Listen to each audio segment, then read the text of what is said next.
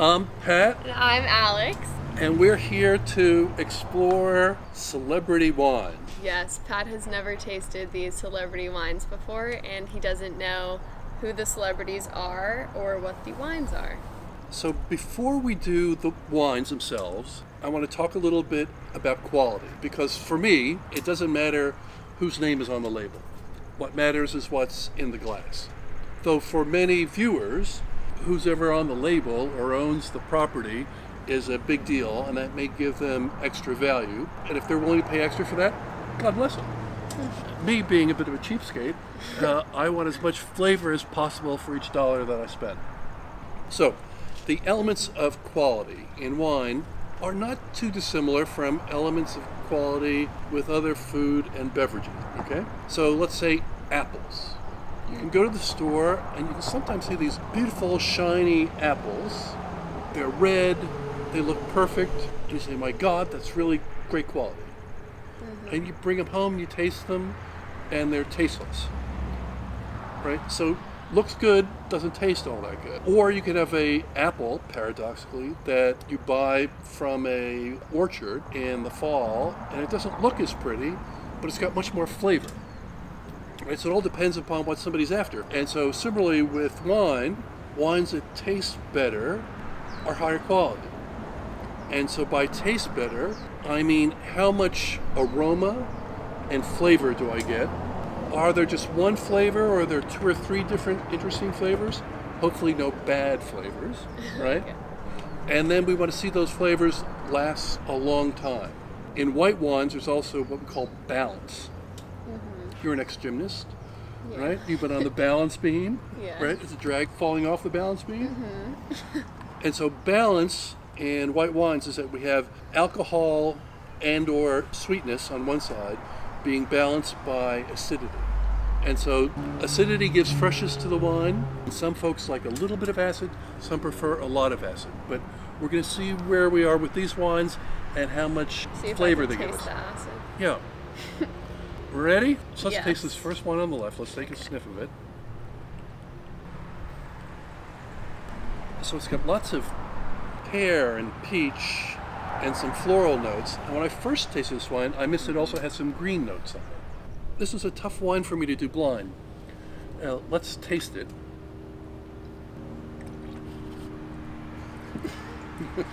I usually drink my wine. So we got some of the same flavors, but we got more of that citrus and slightly green, like green apple. Pretty good acidity. It's fairly full in the mouth. I don't get any vanilla or toasty oat flavors. I don't get any buttery popcorn notes. So it gives me some idea as to how the wine was made. We've tasted these previously. This is a Sauvignon Blanc from New Zealand. Right? New Zealand's one of the great places in the world for Sauvignon Blanc. Fairly true to its variety.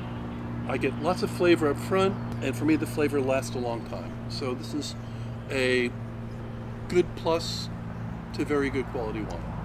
Not the best New Zealand Sauvignon Blanc I've ever had, but very nice. How much would you pay for this wine? That's the question. How much would I pay? I'll swallow this one. I find it tart. It is tart. That's the acid. Oh. But I've got the special ingredient for you, Alex.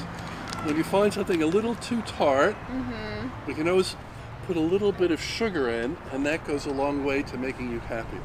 So the flavor lasts a long time here for me. I still have flavors, pleasant flavors in my mouth. And so I'd probably pay $22 to $28 for this bottle of wine. So this is actually Sarah Jessica Parker's wine, Invivo X, that is $19. So it's delivering. Yeah. It's delivering nice flavor. The celebrities have come through. It's also a 2019 from New Zealand. 2 thumbs up. Let's look at the next one, the middle one. This one had similar color. It had some slight bubbles on the bottom, some carbon dioxide. Is that spitting? You could swallow, Alex. Okay. This wine, when we were tasting through them, you said, they sort of taste all the same to me. Yeah. Well, it turns out, right, that there are some similarities between wine number 1 and wine number 2. This one's got less aromatics on the nose. There's not much there. Yeah. It's a bit muted. It's a little bit less full or less rich, but it's got really nice acidity. This even has higher acidity.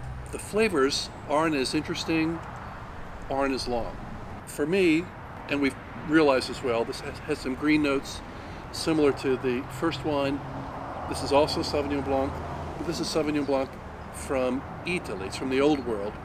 The Italians can produce Sauvignon Blanc, not as well as the French, and this is not nearly as well made as the first one, as the New Zealand one. So Sauvignon Blanc from Italy, probably from northern Italy, from Friuli. And my guess is that this probably as well is going for that $22 plus, and I'd be willing to pay about $9 to $11 for it. This is actually Mary J. Blige's Sun Goddess Sauvignon Blanc, which is also $19. Mm-hmm. So it all depends upon what you're looking for.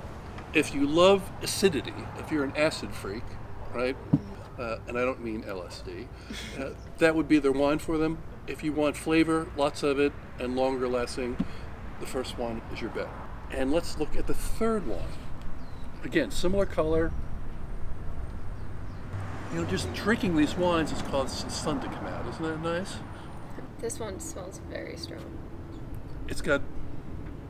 I think that one smells the strongest. Mm-hmm. So there's a couple things that can give you stronger smelling flavors, or what you're perceiving as stronger. Higher alcohol can make things a bit more aromatic. So I think this one has slightly higher alcohol. Riper fruit from a warmer climate. No bubbles. No bubbles. It's got lots of things going on. It's got apricot and peach and some mineral notes and some floral notes. I don't get any oak. I don't get any butteriness. This one's my favorite. Yeah. I think this one tastes the best. Mm-hmm. It would be. Really? And this is the richest of the wines. It's got the lowest acidity, so you are not an acid freak. Smoother, so there's a hint of tannin on it from the skin. So in the finish, you get a slight dryingness in your mouth. That's from the tannin. And this I would be putting in a warmer climate. I'm tempted to say New World, but it could be from Rhone varieties in the New World, Rhone varieties, or some blend from the Rhone Valley. I'm not sure. Where is it from? This one is from Spain. Spain, warm climate. And it's Cameron Diaz's Avaline, or Avaline, honestly, I'm not sure, but it's her white blend. It's actually pretty nice. Do we know what the blend is on this or not? We don't, but it's made with organic grapes. Made with organic grapes. So organic grapes meaning that they can use a little sulfur on them. They're not using pesticides or herbicides in the vineyard. If you're in a warm, dry place like Spain, where there's not much fungus, you can do that pretty readily. And they tell you how to pronounce it. Avaline on the bottle. Avaline. Avaline, though you would expect if it's Spanish, it'd be Avaline. But anyway, Avaline. Price-wise, my sense is that this would be in the upper teens to low 20s. What would you pay for it? I would probably be willing to spring for $20, $22. This is actually $24. Yeah, that's within the range. So The organic grapes, probably. delivered nice. There's no flavors. additives, they said as well. Well, good. So we liked the wines in general, and didn't feel like we were getting ripped off on it. No. I think my favorite is definitely Cameron Diaz's Avaline. Avaline. Would you buy it for 24? No. Well, it's tough because Alex is a recent I'm college poor. graduate. Maybe in a few years. Is Pat repaying? Yeah, I drink it. See, that's the difference, is that there's a way to look at wine price to value, quality ratio. So one, would I be willing to spend my money on the wine? And then the second would be, would I be willing to spend somebody else's money on the wine? Yeah. Your money, Bernadette's money, Henry's money. If my parents got me this one. Okay, so we tasted 3 celebrity white wines. They actually were better than I had anticipated. And Do you typically buy celebrity wines or no? no, much in the same way that if I was going to be casting a movie, I wouldn't say, let's go down to a winery and let's find some people to star in our movie. Yeah. Right? No, I want preferably wine people who've been there for a generation or two making the wine. Though there are newcomers who can do very well, celebrities have something essential for learning a lot about wine, Yeah. money, so they can have the opportunity to buy and taste lots of wines beforehand, have visited wine country many times, fell in love with it, and then decided to invest it, and then have enough money to hire talented people. No, that makes sense. Easier said than done. Please leave us a like, subscribe, share with your friends. Down below.